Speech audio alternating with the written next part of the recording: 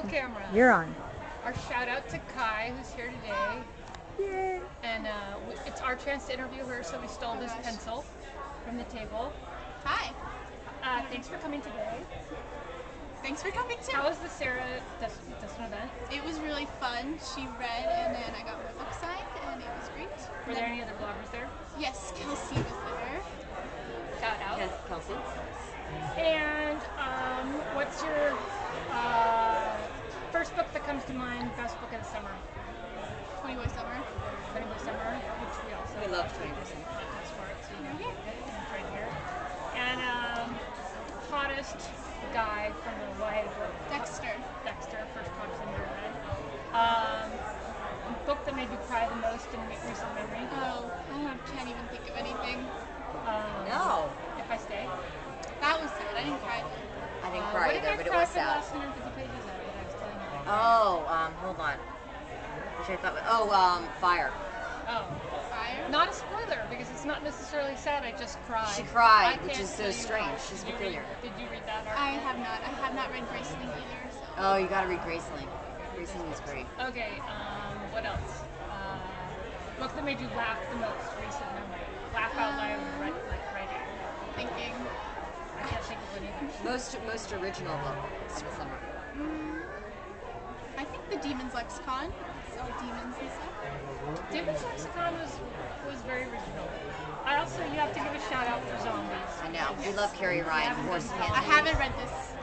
What? Oh no! You have to read that. She's really has. she's from North Carolina, as my family is, and we love her. Southern Writer. She's awesome. Okay, the first book you ever read that made you decide you wanted to Read all the time. Outsiders. Oh, good choice. Well, you will see there's a shout out to Outsiders in our book, Oh, because it is important and you will recognize it. And now I have goosebumps. These are my famous Outsiders goosebumps, which I know because you said the right thing. And because you said Outsiders, you win some beautiful creature swag. So, oh my God, we have to show this swag again. I'm just showing this to you. I think people There are you go. afraid of this. Oh, well, that's prettier swag than There the you other go, swag. nice. beautiful creature swag. Already signed and pretty. Yes.